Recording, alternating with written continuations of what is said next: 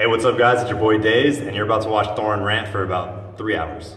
By the way, as you said, this is where it was a very interesting point in your career, because what's funny is I've even made a video. It was actually called like players I was wrong about. I actually said I was wrong. And you were one of the ones I listed specifically for the LDLC period the year before when you were at the major and stuff. Because the problem is in that time period, even though your team was on the rise, like the names weren't as big in your team. So people didn't focus in the same way. So for example, in that team, I can tell you right now, everyone just looked and they were like, oh, well, there's happy guys way better. I thought, fucking hell, oh, Apex, always loved this game. And it's more like that. You kind of got mixed in the bunch, as it were. Then you came to the team we're talking about with the dual snipers. You have fucking Kaylee and Kenny S, who were both going crazy. So at the time, like you say, the joke was people would watch them dominate. You might have like 10 kills, and then they'd go, is he even doing anything? He's just being carried. And then the second that Kaylee left, and then everyone's whole thing is like, right, who's going to help Kenny S?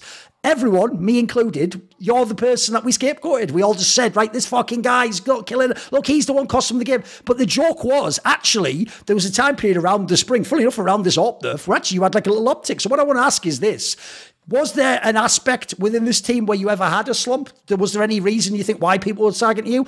How did you handle it? Because back then, you were never a guy who'd ever lash out like players do nowadays. But I know you obviously couldn't have. It's not enjoyable. It's not nice to be the one that people are saying it's sort of your fault or you're not. You shouldn't be in the. That's the other one I know tilts people. Is when they say you shouldn't be in this team. You should kick you essentially. How did you handle that? Well, I have to revisit sort of the emotional landscape that I had at the time. One of the first things that I would say is that compared to the person that I am now, I was way weaker mentally at the time that I am now. In terms of letting myself fall into sort of a vicious cycle when the game starts badly and I'm not finding my shots. And I was also, as I alluded to in the first part of this episode, I was way too vulnerable to people expressing frustration and being mad around me. And this would get to me. And so I think I sometimes revisit this period of my life and I'm thinking, I wish I had been stronger to be able to sort of shut off like Apex raging or Kenny S raging, because even though it's obviously not ideal from them to do that, and it is not a healthy or a functional way to behave as a player in Counter-Strike or whatever, I agree on that. It would have still been on me to deal with it better. And to just say, you know what, I don't care about these guys. I'm going to keep playing with my game. I'm going to do what I got to do and just focus on it. I was not really capable of doing that. So I think there were moments where when the team was kind of falling down, I wasn't really able to carry it myself because I would let it come to me. And then I think the late 2014 entrance of 2015 was really rough for me. Like individually, I wasn't good. I did not feel good. I did not feel comfortable. And a part of it was also because I was a player, and also I think it's a sign of weakness, but that's who I was. The more certain and serene my team was, the better I was. So when we knew what we were doing and everything was in position and I knew what was happening, I had sort of a need to understand the rounds that we were playing. And I had this problem as a player, which is a problem, that if we were making a call that I knew was wrong, I wasn't able to go through with it fully because I knew it was wrong. So like Flusha has this like very famous quote where he says, you know, if you're going to do something stupid, just believing it is better than not do anything. Sure. I wasn't capable of it. I was not capable of it. If we were calling a rotation, if we were calling a retake, and I was very certain that this was a bad idea for XYZ reason, I was going half-assed into it, and I was obviously getting my ass kicked, because if you go half-assed into a strategy, there's no chance you're going to win it.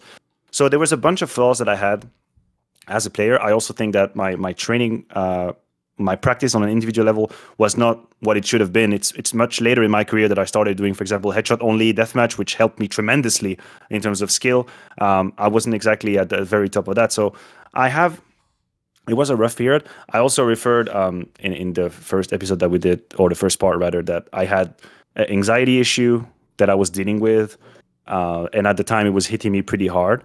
And I just think sort of a lot of elements in my life culminated into me not being able to deal with things the proper way. And I did what I could. I don't exactly have regrets. It was the best that I could possibly do. But this situation that I talked about, being a player, studying a master degree at the same time, and being an intern for a company, it burned me. It burned me out completely. Like, you have to imagine, when we do EACA, I'm literally I'm flying out of Dallas and I'm studying for an exam as we're flying from Dallas, and I land and I'm going to a university to do an exam. So I'm 9 hours behind on jet lag.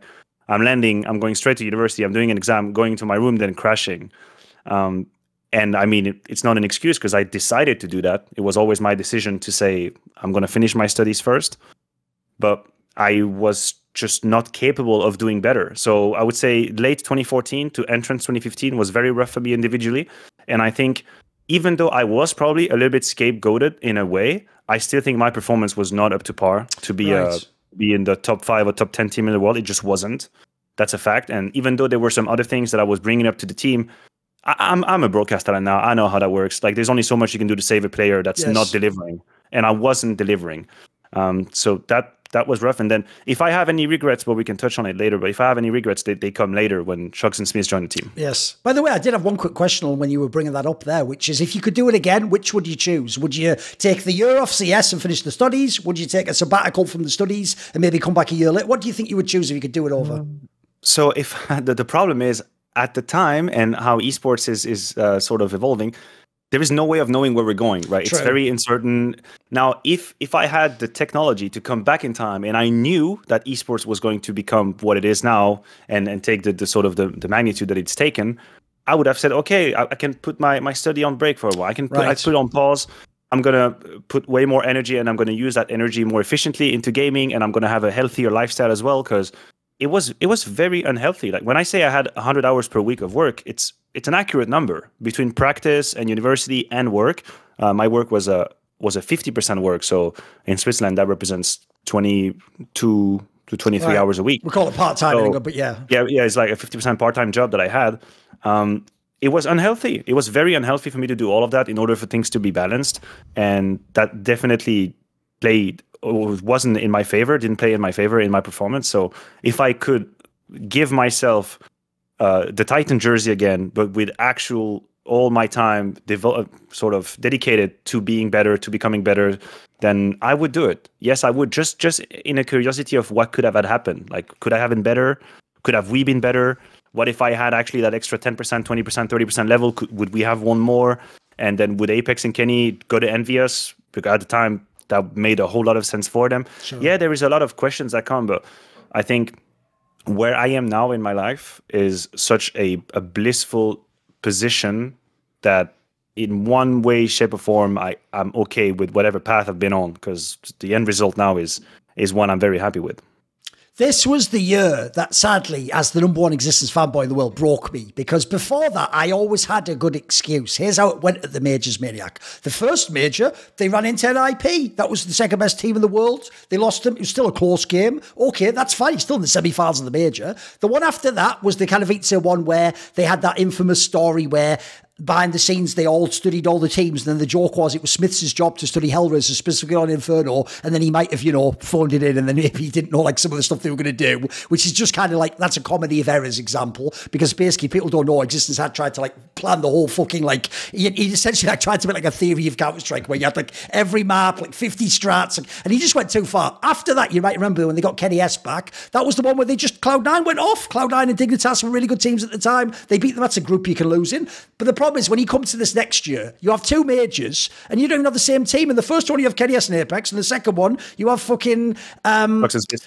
Yeah, Shocks and Smiths. So the problem is, when the only consistent aspect is existence in all these teams, I had to just take it on the chin, because the first one, people might remember, the story of the same majors is the same. It's being up in winning positions and everything collapsing. So in the first one, it was obviously the one against your rivals, Envious. You had them right in position to beat them, lost, and then banged out immediately by Penta in a game that should never happen. Then in the next one with Shocks and the other one, that was the one where you beat an NIP. It's like, holy shit. And remember, NIP is like another rival. This is going to be baller if they win this. And then they not only blow that, like that's one of the craziest meltdowns I've ever seen, where Existence had like the worst record ever on a map in that Dust 2 game. I think he had like 1 kill or something mental. Like, I think it was like 1 in 17. So like when I saw these ones, I know the stories of this guy. I've seen as someone who knows tactics what he was doing in the other games and not at majors. He was a very brilliant in-game leader. And the joke is, now that enough years have passed that he's not so associated with my name, everyone gives it up to him now. Even all the people in interviews like, yeah, he was really great as an IGL. But at the time, everyone was just like,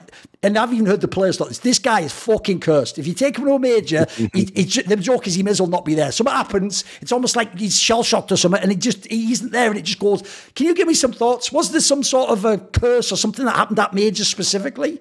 I don't think curse is the right word, but I do think there was an element of self-fulfilling prophecy and a very visible lack of trust and confidence when we were getting into these moments, because you're right.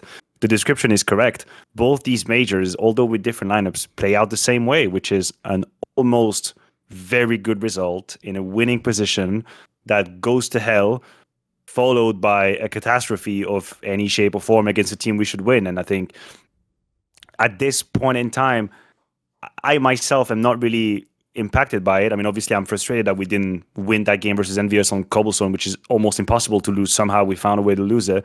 And then the Navi overpass as well in Cologne. It's very frustrating.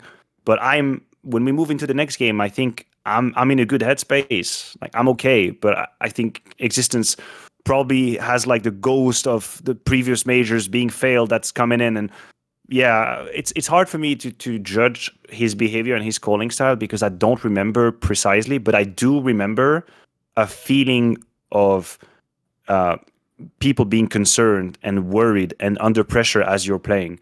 And this is very distinct. And for the joke is I actually felt that in Vitality here, God and Katowice. I know exactly how it is. Right. I know when I see a team that's in that mode, just because I have been a player and I have been in professional games that have high stakes, I know when I see a team that is not ready to deal with whatever pressure of the matchup that's happening. They're playing their own match. They're not even on the server. They're playing against themselves. We had these moments for sure, and that's Penta. That's a complete meltdown against Penta on Cash, which is supposed to be a good map for us. Yes. And we usually do 16-4. Like, we do 16-4 to Penta. I mean, no dig against them, but we're supposed to be 3 times the team they are. Complete meltdown. Same in Cologne. And it is truly first and foremost in the head. You can maybe argue that with Chucks and Smiths, we didn't have a whole lot of preparation because the move had been throughout the summer. Almost the first event right after, Yeah. Sure. You can maybe argue here that the lack of prep didn't help us, and I guess there is a case to be made. But in Katowice specifically, it's just it's a mental breakdown. That's what it is. Like, we were, in terms of the quality of the games we were playing, like when you see how we lead against Envious, we could have been like a top 8 team at this event, but we just completely crumbled after that loss. Just not being able to bounce back. I also think people don't realize that the format and the schedules were different than now. Like, it's not like you were playing one game and then you were going back to the hotel and you had a moment to regroup with your boys and talk it through. And then, okay, let's everybody get a good night's sleep. We're going to come back. It's going to get better. Sometimes you would play 2 games the same day. So if you're having a bad moment and you don't have sort of the mental capacity of resetting and entering the next game in a better mindset, then you can basically have one bad day in the office and be out. But I don't think it's an excuse. I think it was mostly psychologically we were too fragile at the time.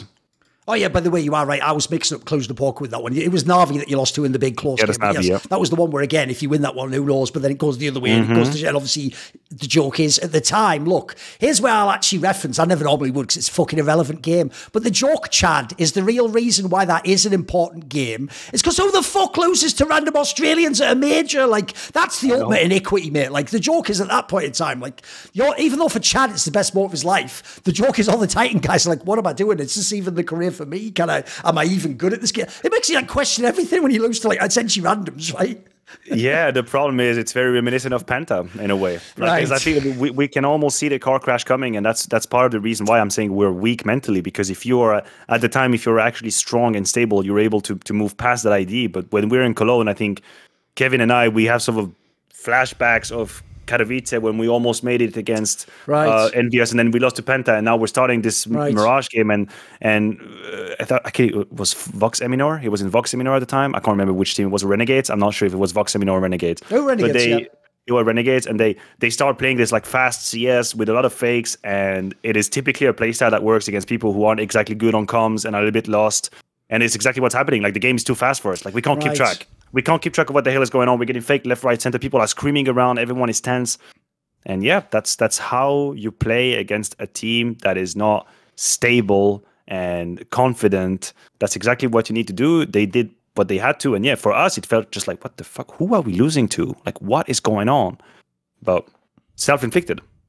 So as you say, obviously this was after the second French shuffle where Kenius and Apex went to the Envious team, which was the big dogs who took the best players basically. And in return, because of the mutiny within their team, you got Shocks and Smiths. Now at the time, even though everyone was already memeing on Smiths, Shocks was still known as a very good player. In fact, he even sort of at the end of that team, that's why he did a mutiny. He actually sort of come back to form. He was really good again. So at the time I remember thinking, hey, there's something to this. Like, let's not just, throw like all hopes away because Kenny S has gone. Maybe they can make this work here. And also, these are also players that played in existence. So, and RPK's there. If anything, the joke aside from you, it's like a very games reunion. Like maybe this can work. Maybe they can sort of get the team play working. Right? You said earlier, so I assume I'm going to set you up for it now. This is where you have your regrets because obviously they initially made this team, and then it wasn't that long. It was a few months, and then basically they just kicked you and got Scream. They just did like a cynical move to go and like another very games player. Right? Was there something could have been done differently? What's the regret that you have? What was the wrong approach, you think? So the regret that I have is, I mean, it's regret might not be the right term, but I wish I could do it over and do it over differently. But for context, I said I had this year, right, where I was studying, playing, and working at the same time. So when summer 2015 comes around the corner, I'm basically finishing my degree. I just have my thesis that I need to validate, and I'm going to do that in January 2016, so it's not too much stress. I'm basically done with my study. And at the time, one of the professor of the university that I'm going to is offering me the partner line. So offering me a job in their company to being a consultant with them and eventually being part of the members or partners rather of the company, which is it's a huge job offer because also on a personal level, he is one of the few mentors that I've had in my life. As someone called Mauro Minelli, his presence and charisma and his intelligence and how he would present the classes, he would get me like very much hooked in what he was saying, and I held him as a mentor figure. And I went to work at his company, and I worked there for a year. And then at the end of that year, they offered me a job, and it was a very pivotal moment in my life because I didn't know where esports was going to go, but I had a very concrete and practical offer in a very prestigious company in Switzerland that would guarantee me an incredible path, professionally speaking. And I decided to go with CS. Now, I don't regret my choice because Lord, where I am now, my life is absolutely beautiful. So I have no regret on that. But what actually happened was that when Shocks and Smiths join, I am mentally at the end of my rope in terms of discipline and work ethics. I am at the end of it. I don't even know how I can put it in different words. Just mentally speaking, I don't have the energy anymore to do what's right and to not do what's not right. And I am basically more looking forward to fucking partying and getting shit-faced than I am to practicing. Okay. It's just, I'm just at just the end. Feel off some stress, right? Yeah, sure. It's just, I'm really at the end. I now that I look back and now that I have the knowledge that I have, I was literally clinically burned out. Like I just didn't have it anymore in me. I didn't want to, I mean, not that I didn't want to practice, but I wasn't really completely into it. I wasn't invested in any way. I wasn't trying to think, okay, how can I up my game? What can I change in what I'm doing? I basically just got myself carried in a backpack when Shocks and Smiths joined. And I mean, they were really good company as well to go out. So this is like the famous French scene, going out, having fun. But the problem is you can only do that if you're goddamn good at the game and you are still maintaining your end of the bargain. I wasn't. So I was just bad. I was just playing bad and I was not being a good teammate. And I wish I could go back and be in a different mindset. But I was not capable of doing more than that. I had given too much for too long. And I just, mentally speaking, I was empty. I was at the end of it. So when they kicked me right before Cluj, I mean, it was a hurtful decision, but I couldn't even make a case against that. I just said, yeah, you know what? Nice. I understand. I mean, why would you want to play? It's not that I was really bad. I wasn't really bad. I was average playing, and I mean, Q2 and Q3 of 2015, I'm pretty decent at what I do. But why the hell would I want to play with someone like that who shows no interest in like improving, being constructive about the game, going ahead and looking for new ideas, looking for new tips, bringing in good energy, positive energy to the game? I was just like kind of just there and, oh yeah, we're in Dubai. Okay, let me just Google what kind of clubs there are here. Oh, I found this place. Like, let's go there. Right. It's just, it was very logical that they would remove me. I would have removed myself. That's just, so I that's why I say regret is not the best term, because if I was actually magically going back in time, I don't think I could have done much more than that. It's just that there comes a time where I pulled on the rope for too long, and when I let go, when I decompressed from finishing my master and turning off my job offer and I started playing, I just didn't have it in me anymore. I just didn't have it. So I kind of just floated around. So that's my regret. I wish I would have been able to truly take that opportunity and give it my best. And if they decide to remove me, they decide to remove me, and that's okay. But I never felt like I had given this roster my best. Far from it. And that's a bit of a regret in some shape or form. I mean, just from the chronology you explained there, of it, I can see how in the bigger picture, it just seems stupid, doesn't it? You grind all these fucking hours doing your job and your degree and playing CS. And then when finally you're like, right, whew, I'm basically finished with the degree, so now I can just focus on CS. It's like, and that's the end of your career as a T1 Pro, because you come back a rogue later. But like, yeah, that kind of was it. Like, the joke was, it actually, as we'll get to now, it was the transition analyst work after that. But yeah, the stupid thing is, you never really got to know. There's a lot of what ifs in your career. What would have happened if at this time period I could have put like a solid urine on a top team, right? Maybe. Absolutely. I think if I had a different mentality, if I had been stronger mentally speaking as well, obviously I didn't mention it, but I was also at the time I separated from a long-term relationship I had, so it was a whole sort of whirlwind of emotions, and I was a 25-year-old, not really immature, but I was a 25-year-old lost and tired guy who made plenty of bad decisions in a while, and I was in a tornado, and I couldn't keep track. I really couldn't keep track. So yeah, I wish I could see what would happen if I actually had my head screwed on a bit tighter on my shoulders and I could really put in the work and see where we go with this. I would have been curious to see what would have happened. And that's also, this experience here is part of the reason why when I go back to LDLC much later, if we even talk about it, I'm a different person. I'm a completely different person. I'm a different player. And I do much better because fortunately, I learned from this experience. Right, I've told this story before. We might even have talked about it on an episode at some point in time, but I'll frame it this way in case people didn't watch that. They're watching this interview to get to know about you.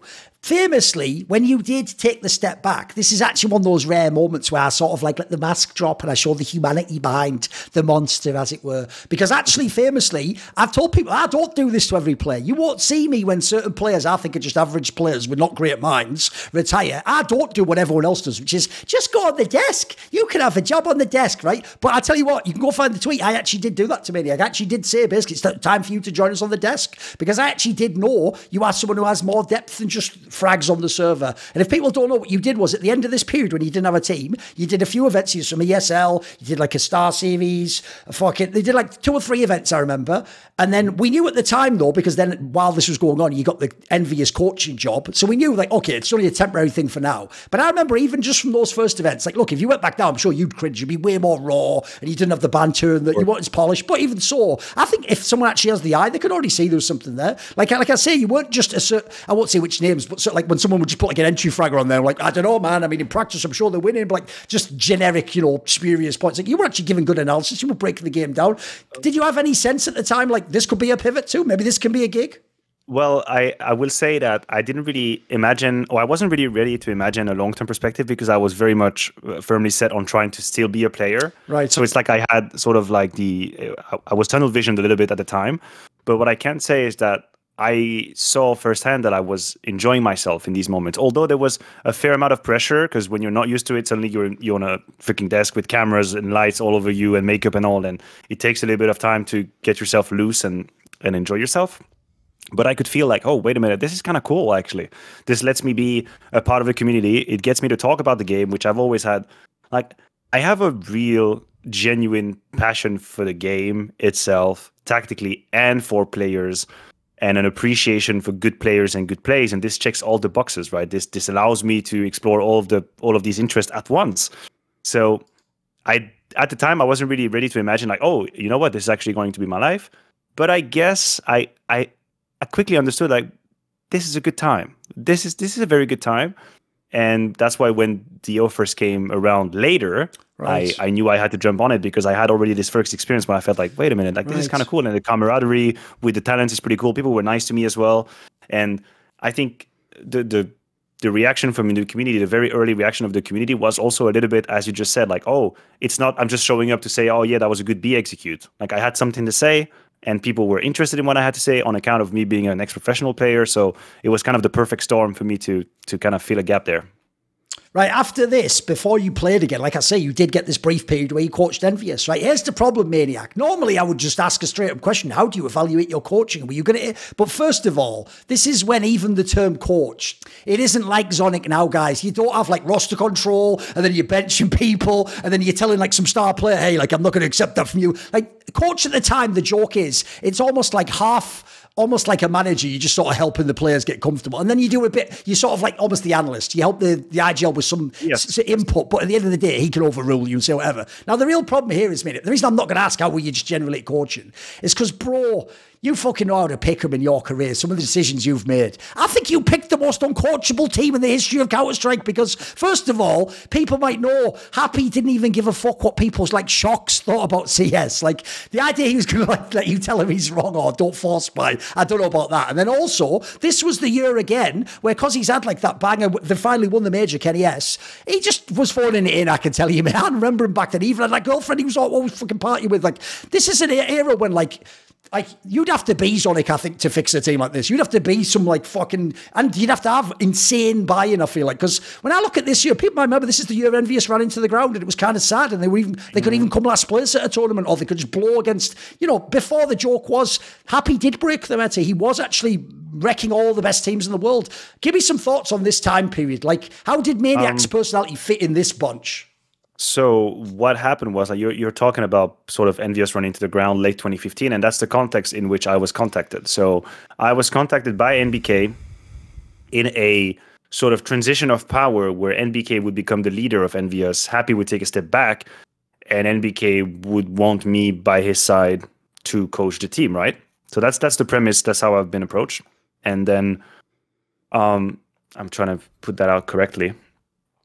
What I realized a little bit later as well was that, one, I was completely unprepared to do that kind of job, and I didn't actually put the effort in to sort of be ready to do that kind of job, even though I had a clear ID and very strong concepts of, like, psychology and a good mind for the game, which you would think are pretty good assets and weapons to be a coach.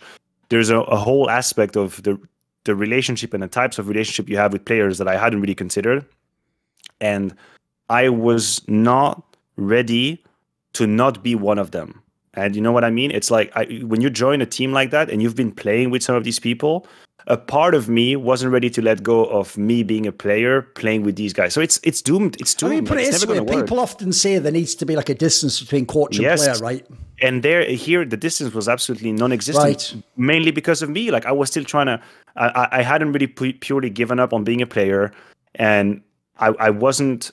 So the way I would frame it is that this had all the elements of an absolute crash and catastrophe, because on one hand, the team was dysfunctional to the deepest level you could possibly imagine. As in, I'm talking about stopping practice 2 days into a boot camps because the practices are going so bad. That's how bad I'm talking. So very, very dysfunctional team, huge issues between members, huge disagreement on the type of Counter-Strike that needs to be played, what's the philosophy. You can imagine whatever you want to imagine. All of these problems all being put together on one hand.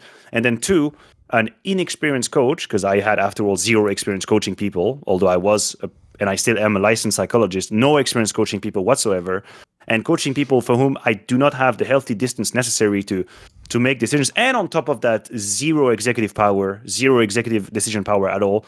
So what I realized is I was basically brought in to be like a puppet. Basically, NBK would try to feed me ideas that I would then try to put on the other players so it would be sort of legitimized. That's what I realized then. And when I got to that conclusion after 3 months, I just say, you know what, let's stop it here. Like, I'm not bringing you guys much. This is going nowhere. Why are we doing this? So I think this was obviously a failure on all accounts, and I bear some responsibility in that for sure, because I don't think I fully considered what it would mean to be a strong coach. But then again, I'm looking back I'm looking back at it now with my vision of what coaching is today. And I think this is a little bit, it's not exactly fair, because at the time, as you say, coaching was a bit more like some coaches were just managers, some coaches were more analysts. And I thought maybe, oh, wait, actually, I have a pretty good mind for the game, and I'm pretty decent at human contacts, and I know these people, so maybe it's going to work out. It's not like I just rocked in my shorts and was just trying to steal paychecks. I actually thought I could do something for them.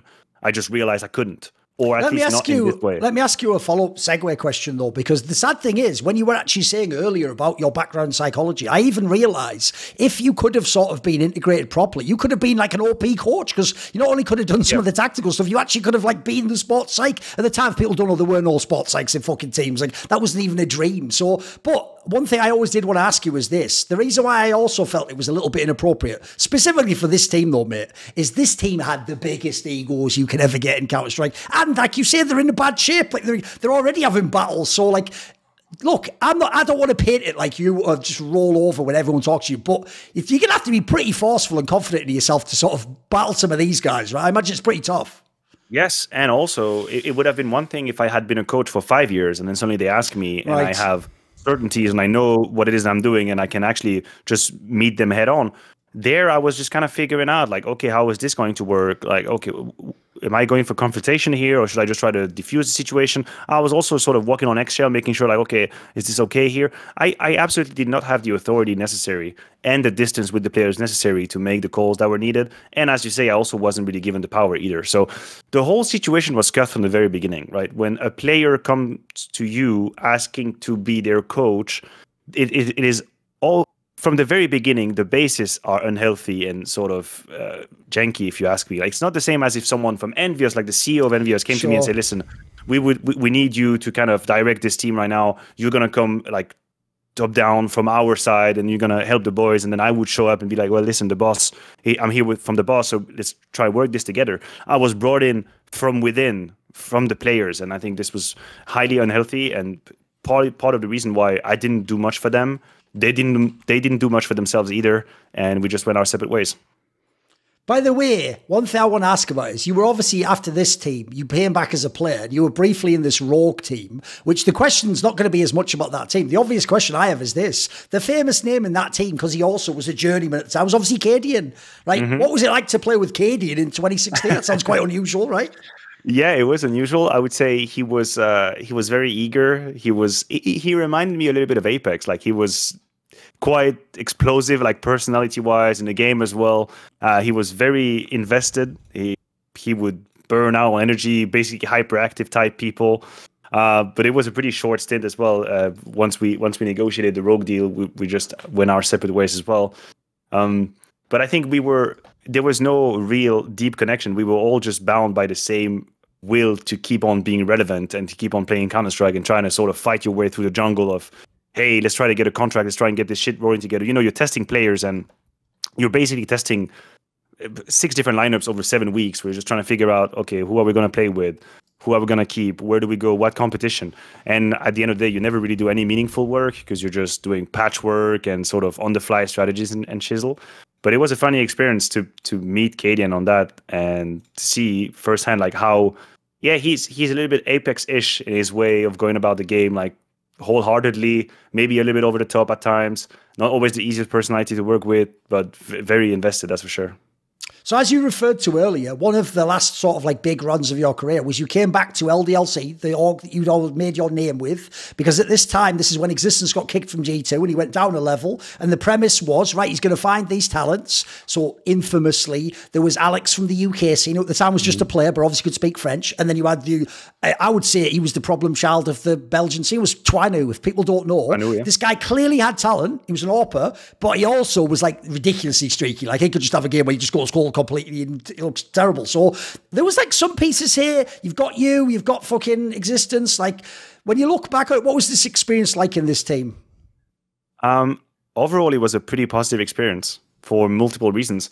The first being when I get the call that they would like to recruit me, I still remember I was at the Assembly Winter, which is like a regional LAN in Helsinki. I was helping out a team. I was standing in for a team there. And then Existence called me and asked me if I wanted to go back to the team. And I felt like But first of all, that was a professional contract. So you have to imagine esports kept on developing, and then they were actually offering me, like, funnily enough, they offered me more money than I had in Titan, which is crazy to think where we were. Because of, it's a year or two later, yeah, sure. Yeah, exactly. Because this money had scaled in 2015, if people don't know. It's 3 years later, so it's 2017, that's 3 years later. So even though LDLC is like a journeyman, top 20 to 30 team, their salary is already above what we had in Titan at the time. Cool. So I'm just like, oh my God, Jesus Christ, I can actually pay my bill. And on top of that, I really felt like this was an opportunity for me to redeem myself from the catastrophe of the end of Titan. So I truly felt like I was on a mission to prove to myself and to existence that I can do it again. And when I joined LDLC, and I'm very clairvoyant and lucid and fair with myself, but I basically turned into the perfect teammate. Like for the whole year, I was fucking on top of everything. I was doing a crazy amount of deathmatch. I was watching all the demos. I was always serious. I was always pushing the players. I was doing everything. So this was, it was almost like a therapeutic experience for me, because I sort of proved to myself that I could do it. If I was doing it the right way, I could do it again, and I sort of redeemed myself, and it got me also very closer to existence again, because we didn't really live on good terms in mid-2015, because why would he not be pissed at me, and I would be pissed at them because they kicked me. It was all left in sort of a murky situation, and this was very therapeutic to be back together again, sort of swallow the humble pill, go back in the ladders, play the open qualifiers, be happy because you play a freaking DreamHack Open Denver, be happy because you play the ESWC, and just have to grind your way through because you want it. And because if you want it, you got to do the job. You're going to grind the shit out of the deathmatch and all of that. And this was a very positive experience for me. Even though there were a bunch of frustration and frustrating results, it was a very positive experience for me as a person to kind of, again, redeem myself.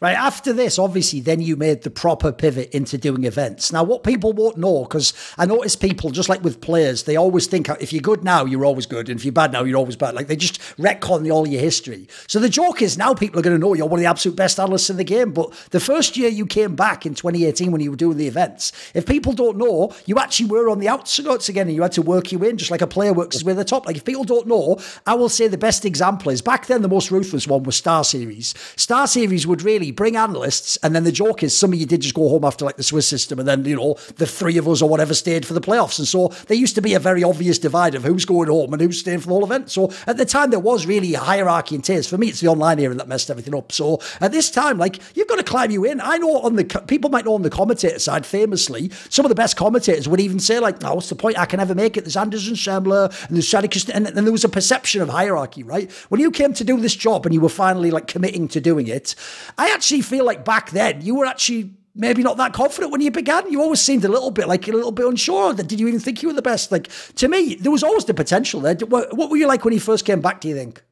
Well, I think you're right. I think my own self-confidence came around with work and working more events, and also feeling like my relationship with TOs is improving and people are trusting me on the long term. I think at the very beginning, the talent life. So there's a few things that one has to consider. First of all, since I came in as an ex-professional player, I didn't really know the people from the talent side. Like, people were very nice to me, and I've always felt very accepted, and people were very amicable to me and nice.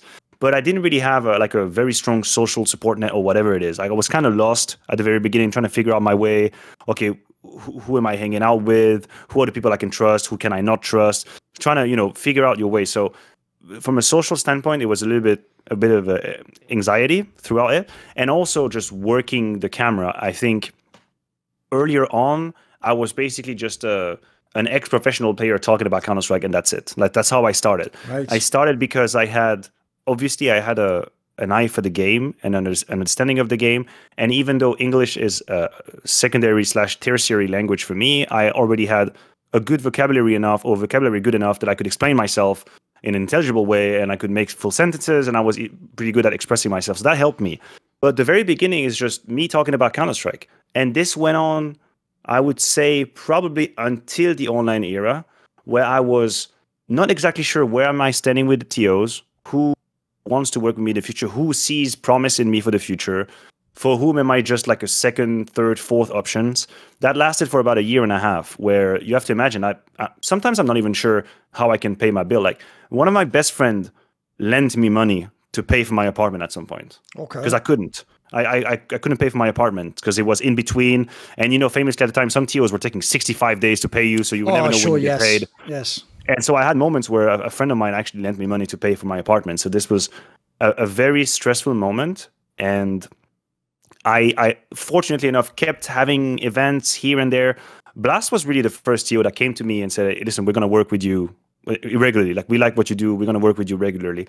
And I think the online era was a moment where I grinded so much the broadcast, casting games, doing whatever the hell event that is on single analyst positions with one host. I even drove to Copenhagen 15 hours in my car because there were no flights during COVID times, just to be there 3 weeks to be their analyst for some event. And that gave me so much airtime that I started being a bit more comfortable. I started messing around a little bit, allowing myself to sort of feel a little bit more free. And I kind of broke through after this, like off the back of the COVID era, when we got back to LAN. Blast was the first TO to tell me, listen, you are going to be our guy. We're going to give you a year contract. And that to me, it was almost like a click where I started feeling like, okay, I have their trust. I'm going to now allow myself to explore a little bit more. What can I do? I don't want to be just a talking head about the game. I want to be able to have fun, be a venter, doing a bit of history about the players, trying to maybe be a bit more poetic. I remember you had a tweet one day where you said, the day Maniac realizes he's not an analyst, but he's a poet, it's over. And I just read that tweet and I was like, it's pretty good line, isn't it? It's a pretty good line, man. He's not that wrong. You know, I should really lean into like this. I like to embellish. I like to talk about trajectories and lores and what it means, what are the stakes for every game, trying to help people understand what's happening in the game. And I started feeling really comfortable at it. And it was really during Blast that I experimented. I'm going to try to be a bit more out there, a bit more extrovert on the desk, having a bit more fun. And it created a very virtuous cycle where people were very receptive to it. The vibes were pretty positive. Forums, Reddit, HLTV were very nice with me. And I felt sort of more emboldened by it, as I felt more courageous and brave. And it created sort of this vibe where I started taking more space on desks. And then there was the first major, of course. My progression was probably helped by the online era, but also kind of slowed down, because you have to imagine my first major is 2021. Yes. Because we've had no major for so long. So when we worked the major together in Stockholm, that's my first major. I haven't done a major before that. So I'm kind of impressed. I'm at the desk with you and Yanko and Richard. I'm still like, I'm the young kid on the block still, although I've been doing it for 2 or 3 years at the time. But in terms of major, I'm the young kid, right? And now I look back and I see all the sort of the path that I've been on and how I've improved as a person and as an analyst. But it didn't come overnight. It took quite some time for me to really blossom into this role and to start appreciating, because right now I appreciate every second I'm on the desk, because I feel so much more comfortable about messing around. And what if an asset doesn't come when I ask for it? And if a microphone doesn't work out, and if we have to fill for an hour, it doesn't matter. We just talk about the game. We're going to be fine. I wasn't always like that. It took me a while. Yeah, the funny thing is, even though I have taken certain people, you, others aside, and tried to sort of tell them what, in my opinion, is the secret to broadcast, which is, I think everyone starts, and because they're starting, like in any job, you start off as like, well, I don't know anything, so I'm going to like learn from these people who are really good. And people tend to try and just be a knockoff version of whoever they think the best analyst or caster is, right? Whereas what I noticed a long time ago is the real secret, like I say, to becoming actually really big, but also getting an essential value, is find out what makes you different, what's going to set you apart. So famously, if people don't know, they wouldn't actually get this. They'll think it's just like the banter. No, if I had to describe what I did in very simple concept, it's this. Because I was a mega fan, and they were very, very kind to people on the broadcast when I first came into Counter-Strike, because it tended to be two play-by-play casters who didn't like have a deep analytical knowledge. They were just saying everyone was awesome and everyone at the top of the scoreboard was great and every kill was brilliant. So I wanted to be the guy who said the things that fans are thinking, but no one tell the broadcast that, you know what, that guy was actually shit in that game. Or you know what, they forget just like, you know, can they rehabilitate this player? Maybe they replace him. I wanted to be like, I said, I was a fan of English football punditry where I can tell tell you, mate, they brutalise the defence when they play badly in a game, or, you know, a team loses a cup final they're supposed to win. So that was my unique thing, is essentially I sort of say the things other people can't say. I would say Pimps, if people don't know, when the moment he started transforming from a generic analyst is when he became the first one to do that thing where he'd keep a tally of how many like entry kills someone had, like Stewie 2K famously he'd do it for. Oh, in 11 rounds, he got the opening kill on 7 of them. He found his own angle to sort of make his analysis have. In yours, right, I think you nailed it by bringing up that tweet. Even though people would think it's like the fact you're like, you balance the desk, or, you know, you have a very professional sheet. I actually think, to go back to what you said earlier, you clearly just love Counter-Strike. You were a fan of playing and even watching, which is quite rare for pros, by the way. To watch it if you're not an IGL is normally not what they do. And to me, what you've been able to do the best is using your vocabulary and your intelligence and the fact that you are a more worldly person. You've gone through your life and you have a degree and you've done jobs. You use that to actually sort of, like, as we say in English, wax lyrical. Like, I think that's when you're at your best, mate, is when you're not just talking about, like, you know, Zero had 17 kills here and 4 up. It's like, no, yours is like, it's the art of what he's doing, or his imagination as he's doing. I think you've actually brought a different dimension to fans in that sense. Normally, if you did that and you weren't as classy, I think you might just come off as fanboyism. But I think actually you've sort of nailed the professional way to do that, mate. Yeah, you're probably right, and I appreciate these are high praises, by the way. But yeah, this is where I found my own way of sort of refining my own craft, and I don't believe there is someone that really does that currently in the space. No. But I had, as you say, I had influences, right? And I think part of it, once you realize that, hey, this is the job that I want to do, then I have to treat it as a skill that I want to refine and I want to be better at it. And it's much different than just showing up and getting a good paycheck and talking about Counter-Strike and going home. You have to make a commitment at some point that, okay, I am now a broadcast talent. It is a job, and that job entails different departments. In some, I'm comfortable. In some, I'm not. So what can I do to better myself in some? Or what kind of decisions, how do I want to position myself? And I had a few influences around. I mean, I was always a big fan of how you were capable of setting up the historical context of any matches that's happening. Because as a fan of the game and as a fan of, for example, football, I used to watch football a lot. Maybe I didn't even know it at the time, but I already had sort of a curiosity for panels and desk, or whatever it was even called desk. But I would love to watch a game and understand, what does it mean? Oh, why is Liverpool versus AC Milan an interesting matchup right now? Why did they play? Oh, they played last year. Wow, and this player, he wasn't that team before. Wow, he's playing against his former teammate. That's crazy. Oh my God, he scored again.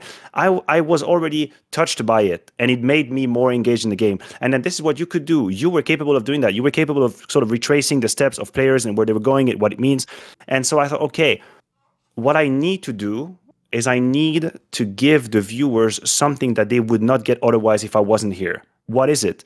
It's my empathy. It's my ability to tell you this is what the players is feeling right now, because I was a player and I'm pretty decent with words. So I'm going to help you be in his shoes. How does he feel in that clutch? How do they feel after this win? How do they feel after this loss? What does that mean for the team? What are the stakes? That's what I had to work on. But it took a lot of work, and you have to... Something that people have to realize as well when we do this job as talent is that you are putting yourself out there into the world, and you are very vulnerable per se. You can decide to be impacted by it or not. It is in your power. But when I go on the desk, I might be Maniac, but it is who I am that I'm showing up on the desk. It's my passion for the game. It's my respect for players. If there are 50 forum threads that says, get this fucking clown out the desk, this is bullshit, this would break you. This would break you, right? Because it's people just basically saying, you are like, this is not enough, you're insufficient, we don't want you. They're rejecting you, right? Exactly. There's a form of rejection that can be felt, and you have to be ready for it. Yes. And if you want to have a career in this job, you have to be able to walk the line where you listen to criticism, because I don't think imagining that you are perfect yourself, I don't think is a healthy nor a fruitful sort of perspective. But you have to be able to clean up and filter out the people who just spew vile or venom at you. And it's a tough line. It's not always that easy. But I think the only reason I made it so far and why I'm thriving now is because I never forced myself to be someone I'm not on the desk. I just found ways to be who I am and be entertaining. And so I'm not feeling like I have to put on a mask, and I don't feel exhausted at the end of events because I just had my clown mask on and I can take it off. I am me. This is who I am on the desk. If I vibe for a team, if I'm frustrated on the desk, or if I'm bored, or if I'm laughing, that's me. That's who I am. I just had to make it entertaining and sort of engaging for the viewers. And if you find a way to do that, then you can go in, day out for 12 hours a day, and you're going to be fine. But it takes a lot of work. And also you have to be open to the possibility that people are not going to like you. Yes. And you're going to try, you're going to give your best, and people are not going to like you. And that can happen. One of the things I think is quite funny and it's almost like asymmetrical is in your career, like I described, I actually think you had a lot of bad luck, but I will say part of that is because, sadly, I think as a pro player, if you are the one where when they do the sort of Game of Thrones, Lord of the Flies element of people picking players out and kicking people and going to other teams and all the Game of Thrones behind the scenes, if you don't play that, it's like that famous quote in English that says, if you don't have a plan, you will become part of someone else's plan. Yeah. Actually, unfortunately, the players who tend to chill back and be less controversial actually tend to get fucked over in all those deals and all those swaps, and they're the one left behind. And the joke is, in the analyst world, I actually think that quality you have of being more neutral and not being the guy ever involved has helped you, bro. Because if I look at the last 3 years when you've been in your prime, you might be the only analyst to do every one of the really bigger. You did every major, every Katowice, every Cologne, all the blasts, including. So essentially, you had actually what every analyst would want. All the events were there for you. And part of it, you can tell me, I feel like part of it is there isn't always an element of like maintaining relationships with these TOs, or what role do you play for them? Some of the other people have gambled sometimes and won or lost big. Some of them have had times whether with one org and then whether with the other. Give me a sense of this. How have you managed it? Because it seems like so far, to me, you and Freya are the ones that have almost done it perfectly. I've never seen you ever involved in any drama, but you all get all the events and everyone thinks you're awesome and you do great jobs. How have you done this? So the way I would answer you is that I have made this decision consciously a long time ago that I would give up on immediate returns for like flary tweets and drama for a long-term growth and becoming for TOs. I want to be this reliable guy that is going to be excellent all the time. I might not be the top of Reddit because I'm not going to make an incredible statement that is going to create an incredible conversation. I will do that if I feel sometimes it is necessary or not. But I've always thought I'm going to give up on that side of the business just so I can always be good. And I'm going to keep myself out of trouble. I'm going to choose my battles, and I'm going to accept that this is a give and take. I also think, honestly, I think it's also my personality as a person, right? I'm not really good with confrontation. I had to work my way through it because part of this business is also being able to sync up with people, and would it be production or co-talents or whatever, communities, whatever. I had to work my way through it, but it kind of suited me as a person to just, you know what? I'm just going to do my job. I'm just going to do my job. I'm going to talk about Counter-Strike. I'm going to do it to a very good level, and I'm not going to really touch the rest. And as I said, it's a give or take. The negative side of it is that there are very rarely things that I said that become an incredible topic of conversation and just goes on its own. It becomes almost like a phenomenon on its own, and it becomes like this incredible dragon. It doesn't really happen. But on the other side, if I am a TO and I'm organizing an event, I want to be the first name they think of. Right. I want them to know, okay, if I'm going to hire Maniac, he might never. It's a weird statement to make. I would be fine with being a 9.5 out of 10 my whole life, but I'm never going to be lower than that. It's a choice. It's a personal choice. If some people can be 10 one day and 3 the other, I don't want to be that person. I want to be an incredibly reliable, excellent analyst for anybody all the time. That is let me rephrase, for anybody I want to work with all the time. And that's how I've sort of navigated the waters of esports. I've been careful not being involved. But first of all, it's also who I am as a person. What's it called? I've never told people how they're supposed to live their life, what they should do or not do. I've never took like a moral high ground. It's just not who I am. I'm healthily self-centered in the sense of, you know what, I'm just going to live my life. And I'm just going to talk about Counter-Strike. That makes me happy. And this is my way of giving back to the community. I think people can make the case that sometimes as public figure, we should be more involved in XYZ. Fuck off. Like, everybody has the right to decide how they want to be involved and how much they want to give from themselves. Yes. We all get to live life according to our own book, our own rules. My way of giving back to the community is respecting, loving the game, and being true to the stories that happen at events, and doing it with a passion that is pure, authentic, and genuine. And that's who I am. And that's it. And that's going to be who I was 3 years ago. That's going to be who I am in 5 years. Maybe that means I would never be an incredible content creator that creates incredible reactions from the community, I'm okay with that.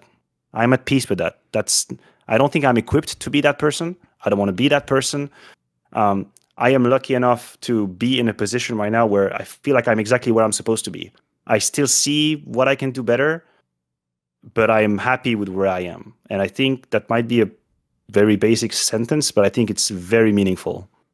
Right. Obviously, a lot of broadcast talent, wink, wink, nudge, nudge, jokingly imply they play at a sort of high level or they could play again. Like, obviously, people like Sponge and Henry will joke every now and then. Here's the difference, guys. I'm going to let you in on a little secret. Pimp isn't joking. He actually really does think, no joke, even up until a year or two, he still thinks, like, he would even have convos. I'm not even breaking it. I think he's even hinted at this publicly. He would even sort of be like, I wonder if I should keep doing this analysis thing, or maybe I come back as a player. Or he actually, you know, when he does those tweets where he jokes like, they're going to sign me for Vitality. Look, he obviously doesn't think he's going to join Vitality, but he actually does think he could still be a pro, guys. He thinks he did like give that up too early. And I know especially he thinks in Liquid, he sort of like took on support roles where he could have been like more of a fragger, you know. So part of him, I can tell Maniac on some level, maybe he didn't get to fully live out the pro dream he wanted, or he sees it now and he thinks, fuck, that could be me. Like if people don't know, when he's watching Astralis win all that shit, they're his peer group. He's thinking, I used to fucking play against and with some of these guys. Like, why aren't I in there? So the obvious question is this, Maniac. Do you actually think you could play? If there was no analysis tomorrow, look, you've got no degree anymore. If you applied to, could you be a pro player again? Could you be you don't have to be mega, but could you be in the tier 1 scene? If you gave me 3 to 6 months to grind the shit out of Counter-Strike on a mechanical standpoint, I think I could be a serviceable top 20 team player. That's my take. Okay. Top 20, not higher than that. It would require a crazy amount of work as well. And I see how high the skill ceiling is now for the players who are at the very top. And I'm not delusional that there is a level I would never reach. Never, ever. I could play 7 million hours of the game. I wouldn't be Monesi, Donk, or Zygo. That's just it. You know, there's not even a point to argue it. But if you told me like, okay, we're going to need you to be like an anchor, a serviceable support for like a top 20 team, and every now and then you're going to go to an open or a challenger event, and then you're going to do the whatever league. Yeah, I think I could. Probably. But there is a clear glass ceiling that I wouldn't be able to break through, and that's completely okay. I mean, the way I look at it now is that it's kind of a weird way, but this is the mental gymnastic that I do about it. Some of the regrets that I have about not pursuing my professional career to the best extent or to the best of my abilities, this is now the career that I want to be the freaking best in. Right. This is my chance. Like I found something that I know and love and that I can actually really have a long-standing effect. And in 10 years, maybe people can look back and say, oh, wow, this guy, he worked like 15 majors and he worked all of the Cologne and he was part of the game for so long. And then that's what I want to do now. That this is my chance, and right. I'm not gonna mess it up. Like this is where I can have my own career. I played the game. I achieved some level of greatness in the game. I have incredible memories, incredible moments, friendships, and all. But now I have this second lease on my esports career that I can actually become one of the best of all time in what I do. I know it sounds very not humble, but it's the way I look at it. I could be one of the best of all time if I do things correctly over time. And in 10 years, I can look back and say, wow, this guy had an incredible career as a talent. Oh my God, what he brought to the game was insane. He was... I feel the same about TV when I watch like professional football or something. I look at this guy and I'm like, wow, I've been watching him for like 15 years. Yes. That's crazy. Like I feel like he's been in my living room for 15 years. What if one day I can be that person for this is something I want to ask as a segment. It's one of the last questions was going to be this is what I think's different, mate. I won't say the names, but there are top talents, some even to this day still work the events, who in a green room, they'll just straight up tell you, if not by their attitude, that they don't really love analysis. It's a gig for them. Sometimes they like it if it's a big event or it's a hype game. Sometimes they do just go, is it this team against this team again on this map? Oh, boring. Well, let's hope it's a 2-0. Let's get out of here in 2 hours, you know. Or some of them even do. I mean, Pimp's case, he literally thought it could be a pro, but some of them think, how long do I keep doing this for? Am I going to do it 1-2 more years? Do I transition and become, you know, I don't know, coach? Do I do something in do I go elsewhere? Do I leave esports? Right? I actually think the only people who can do like 15, 20, 30, it can be a lifer in esports. You have to love the game, mate. You have to, I think that, I've always told people, that's the one thing about me. You might think I'm cynical. I fucking love the game. I could watch like Astralis play Team Liquid in 29 like a million times in a row. I'll never get bored. It'll always be interesting. And I think that sustains you, right? So I was going to ask this question to you in a similar way. As long as everything makes sense, the career, the money, the opportunities, the game size, the game doesn't change or become shit or something. As long as like the basic, the initial conditions are there, Maniac could do this for just the foreseeable future. This could be 10 years. This could be 15 years, right? That's right. I mean, for as long as I will feel fulfilled the way I am now, and I will feel the same passion and the same interest that I have for the game, and also that I am wished upon and desired as a broadcast talent. There's a side of the equation that I don't have under my control. I can only do my best. But for as long as all of these conditions are met, I'll be around for as long as people want me to be, and for as long as I feel good about it. I feel the same about you. I'm not going to lie and stand here and say that every single game of Counter-Strike at every single format in every single TO gets me at the edge of my seat. That's not true. But the deep appreciation of all of the meaningful games is something that I had, and that I always had for as long as I can remember, being 12-year-old and watching SK Gaming do Inside Rush on 1.5 nuke. I feel the same. It's unwavering. It has never changed. For as long as it's here and it sustains me, I'm never going to stop. At the end of this interview, do you have a final message? Is someone you'd like to thank or say hello to? Wow. Well, I'll just take the opportunity to maybe address the community, right? As I said, there will always be people who don't really appreciate what you do and don't like you and let you know that. To these people, I also read what you're saying, and I will take your comment in consideration as long as it's respectful. Otherwise, I'm just going to block the hell out of you. That's how it is. But I still wanted to thank all of the people that take the time to reach out to me and to let me know that they appreciate my contribution to the game, that they appreciate when they hear me talk about the game. This means a lot. I don't do it only for you. That's wrong, but it helps. And it is welcome to feel all these positive vibes every time I'm on the camera. And I am very happy to be in the space, and I'm happy to help you guys have a good time. Merci beaucoup. You're welcome. Events come and go, fame rises and then falls away. You have a job, you lose a job. You do one thing, you have to move on to another. But one of the cool things about my career is I have my own support network who's always got my back. So I always know I can rely on the support to do the work I want to do and talk the way I want to talk and not have to follow certain rules that others arbitrarily have to follow. And that support group is, of course, called the Illuminati, my Patreon community. This video and all the others on my channel was kindly supported by Matt Pugnaccio Rakula, Frisky, Ahmed Haju, Tobias Bernasconi, Toucan, Tosh, Jensen Gore, Animosity, and you know it, always my main man Jerky's minion, rocking with me, ride or die. Would you like to suggest a topic or a guest for a future episode of Reflections or a talk show? Do you want teasers? Find out who the upcoming guests are. Maybe you want to ask me a question for my video AMA where I tend to go quite in depth, or perhaps you want to take part in one of those really long donated discussions where we talk about whatever you're into in esports. Well, if any of those perks or any of the others catch your fancy, join the Illuminati today via the Patreon link in the description box where? Down below.